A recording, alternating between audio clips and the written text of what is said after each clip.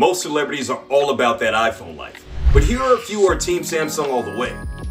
We start with the king himself. LeBron James is a Samsung user and is even a Samsung spokesperson. Former F1 champ Kimi Räikkönen prefers to use the Samsung S22 Ultra.